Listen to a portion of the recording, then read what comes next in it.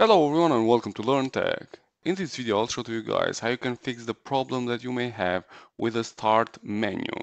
For example, start menu is not opening in this case. Even that I click over it, nothing happens. The start menu is not opening. The steps that I will do are applied on Windows 11, but they are pretty much the same on Windows 10. The first thing that you may want to do is to open Task Manager. So we just search here Task Manager, or you press Ctrl Alt Delete and then you open Task Manager. I have done another video which explains many other ways how to open Task Manager, and the link you can find on the description below. Once you have opened Task Manager, you want to go over Windows Explorer here, and then you click with the right of the mouse and then you choose Restart. So this will restart the Windows Explorer, and there are high chances that your start menu will work again. Another way how to restart Explorer is to run a new task. So we just click over this button here, Run New Task, and here we write explorer.exe, and then we press over OK, and this will rerun once again Windows Explorer. It looks like this trick didn't fix my problem.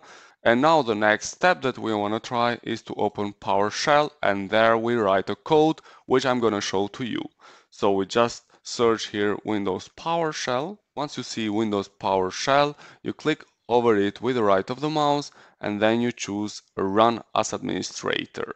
So it's very important that you run this as administrator. Do you want to allow this app to make changes to your device? Yes. Now the code that we are going to run here is this one. I'll put on the description below, so you just copy and paste it on the PowerShell. So in order to paste it, you click with the right of the mouse over here, and here we are. It's pasted here, and then you press enter. So now let's try it if it will work. Good. So this step just fixed my problem. So just try this command on your Windows PowerShell. It's complicated, so you just have to copy and paste it from the description below, and then you put it over here. So here we are. Now my start menu is working. If your start menu is having issues after you did an update of your PC, then you may want to uninstall the latest update, and then you check it if this will fix your problem. In order to uninstall the update, we need to go at settings. So we just type over here settings, and once you see settings, you click over it in order to open. Then from the options on the left, we click over Windows Update, and now we choose Update History over here. And now we scroll down till the end where we find Uninstall Updates. We click over here, and here we can see the latest updates that have been installed on my PC. As we can see, this was installed on 4 October, and in order to uninstall it, we just click over here, uninstall, and then the process of uninstalling this update will start, and it's pretty easy. There is another video where I have explained in more details how to uninstall updates, and you can find a link on the description. If this problem didn't happen because you just installed the update, then you may want to try to update your PC. As we can see in my case, there is an update which is pending to be installed. You can try to update it, and then you check if your start menu is working after that. Another thing that you may want to try is a very simple step, which is just restarting your PC. But unfortunately, sometimes you cannot restart it since your start menu is not working to go and to restart it. So we're going to use CMD in order to restart your PC. So we just go at search and we type here CMD. And once you see command prompt or CMD, you click with the right of the mouse over it, and then you choose Run as Administrator. Do you want to allow this app to make changes to your device? Yes. And now we write this command, shutdown /r. So shutdown /r, and then we press enter, and this will restart your PC. The PC will restart in a couple of seconds, so it will give you the chance to close your programs that you are running at this time. Sometimes this simple step like restarting your PC can fix many issues, including in this case your start menu. If neither of these steps didn't fix your problem, then you may need to try to log in with another user. I have done another video which explains how you can create a new user, and once you have created your new user, you try to log in with this other user and see if the problem is showing also in that user. Now the last step that I would recommend is to reset your PC. In order to reset your PC, you need to open settings, and for that, once again, we go at search and we type here settings. Once you see the app settings, you click over it in order to open.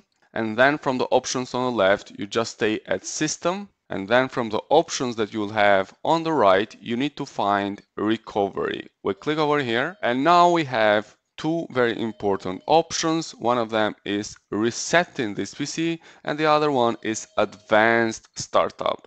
Restart your device to change startup settings, including starting from a disk or USB drive, etc., etc. By running your PC on advanced startup will give you the chance to troubleshoot some of the issues that you may have on your PC, including the start menu.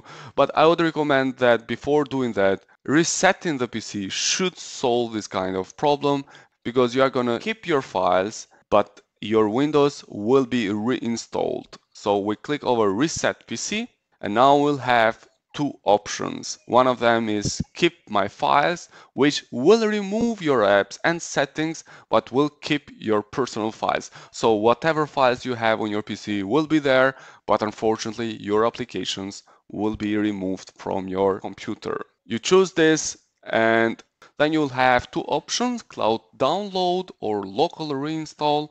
I would suggest to try cloud download, because it will be downloaded the latest version of Windows from the cloud and it will be reinstalled. But I'm not going to reinstall Windows, because obviously, like you saw, I fixed my problem by just writing that command on PowerShell. So this is the last method that you can try to fix this kind of problem with your start menu.